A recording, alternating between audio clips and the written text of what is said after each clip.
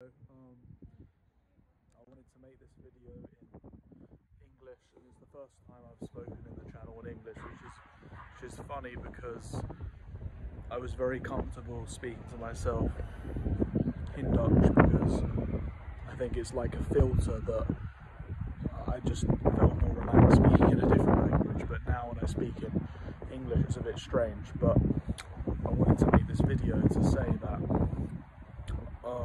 I want to start now making some videos in English talking about the last couple of years, like my experiences as being a junior doctor, and also what comes next. At the moment I don't have a job. I'm still working out where I'm going to live and stuff and what the next phase is, but I want to from now on make content in English but also still in Dutch. But I thought by doing this it widens the audience a bit and gives me more opportunities to discuss different things. So it's something I'm looking forward to doing, and it will be challenging, and I hope that I can keep some regularity to it. But I want to be able to speak about many different things, that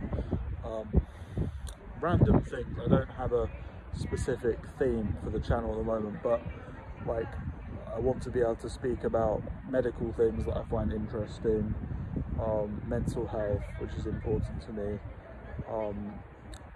I'm very interested in the fact that we're at a very important time in history where technology is developing very fast, and I think there's going to be some incredible changes, including the development of AI and how we relate to that in the future. And I think that's a topic I find very interesting, and languages will be important. Philosophy, I don't even know what I want to talk about, but I just had a brainwave just now thinking about the different potential options that I can do from now on with the channel.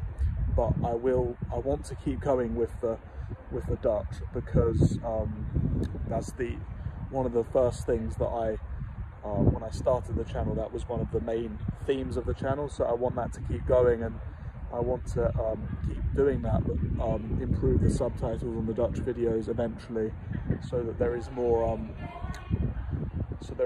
accessibility for everyone. But the Dutch videos,